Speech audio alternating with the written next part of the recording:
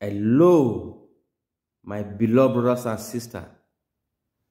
I welcome you all again into the presence of the Almighty God. And I thank God for your life, for making you to be a living soul and a living testimony. May His name be praised, for in Jesus' name, amen.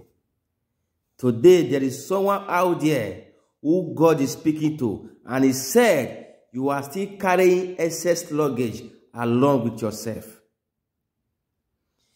You need to let them go. You need to drop the excess luggage so that you can move freely. So that the way will open for you. There are things that you are still doing in the back that is making you to remain in one place, that is bringing setback to you. But God said, today, let it go. And so that you can be free. And because God has come to deliver you and to send this message to you, you shall witness your crown. You shall witness your celebration in the mighty name of Jesus.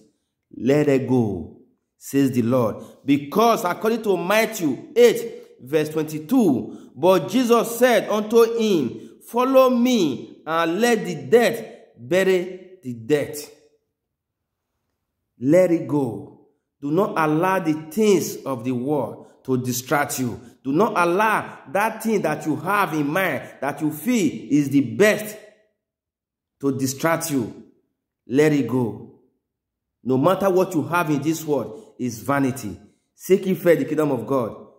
Every other thing shall be added unto you. As you hear this message today, it is well with you. For in Jesus' name, amen. I will leave you off here with peace. Bye-bye.